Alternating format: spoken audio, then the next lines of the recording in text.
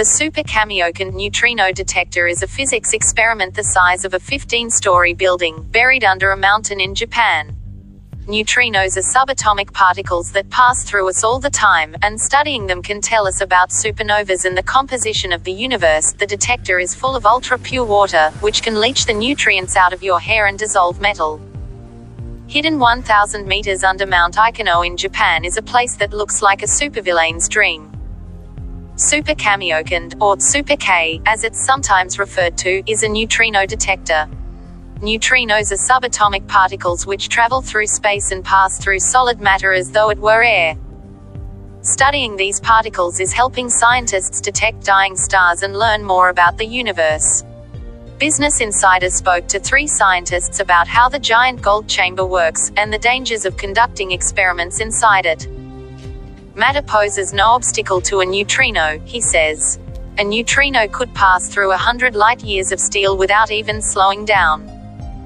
If there's a supernova, a star that collapses into itself and turns into a black hole, said Dr. Yoshi Uchida of Imperial College London. If that happens in our galaxy, something like Super-K is one of the very few objects that can see the neutrinos from it. Before a star starts to collapse, it shoots out neutrinos, so Super-K acts as a sort of early warning system, telling us when to look out for these dazzling cosmic events. The back of the envelope calculations say it's going to be about once every 30 years that a supernova explodes in the sort of range that our detectors can see, said Dr. Uchida.